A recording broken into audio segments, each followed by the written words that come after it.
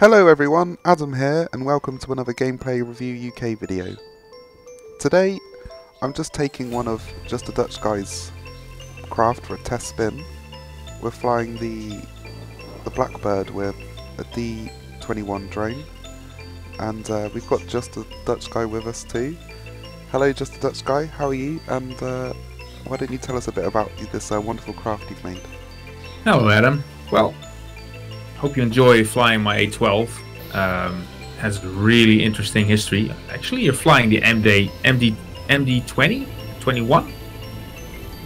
Anyways, really interesting project. The Americans embarked on flying a drone over an enemy territory, and the drone itself was basically flying Mach 3, or even faster than that, Mach 3.5, and maybe even faster than that. But yeah, really interesting concept, and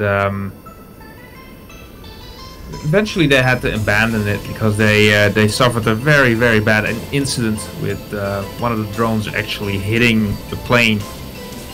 Considering the plane was going, actually at release, they were going Mach 3 because the MD-21 drone had a ramjet that activated at those speeds. I mean, it was pretty catastrophic. So they ended up using a B-52, having 2 drones under the wings, added with boosters, and they used that to get the drones up to speed, and they actually used it above China.